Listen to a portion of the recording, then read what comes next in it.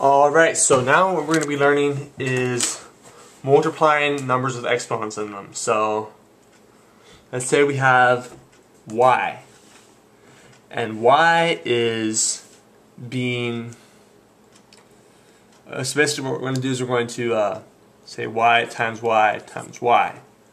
Well, what's that? That equals y cubed.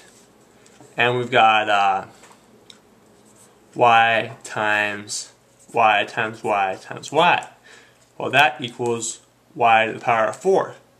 Well, what we're going to do is we're going to multiply y to the power of 3 with y to the power of 4. But first what we got to do is we got to multiply y times y times y with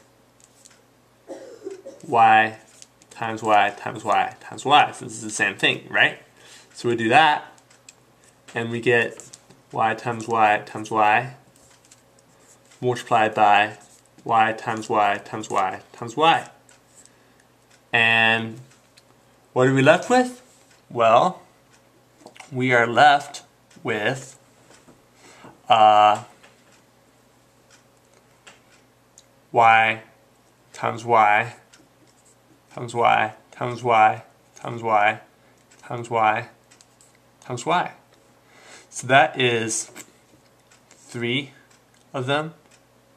So basically we got then we got 7 of them, and if you count 1, 2, 3, 4, 5, 6, 7, they'll all be multiplied together.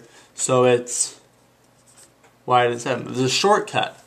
What we could have done is said, okay, well, do you see something here? Do you see this? This is really cool. 3 plus 4 equals 7.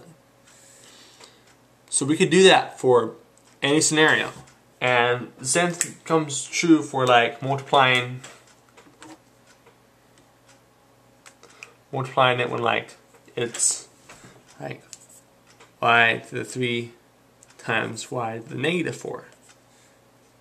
That equals, well, let's take a look. What do you think it equals?